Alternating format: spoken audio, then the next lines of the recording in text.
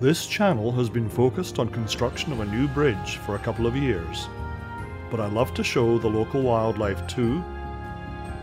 There are several World Heritage sites nearby, including the Rideau Canal, Fort Henry, and the largest number of Martello towers of any location on the North American continent.